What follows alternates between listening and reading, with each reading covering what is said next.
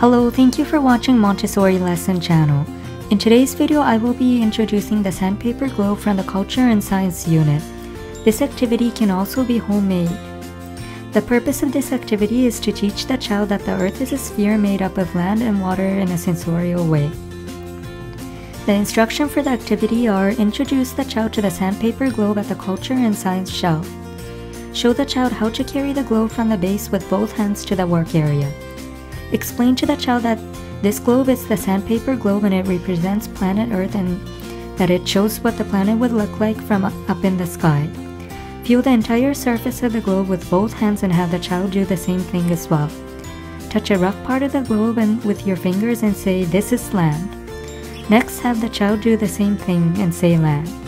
Turn the globe to the right, opposite of a clock direction, and stop at a different rough area and repeat the same thing. Next, touch a smooth part of the globe with your fingers and say, "This is water." Have the child touch the smooth part of the globe and say water.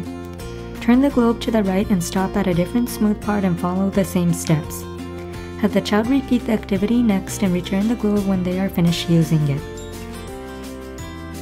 Please visit Making Montessori Hours website in the description part on instruction on how to make your own Sandpaper Globe.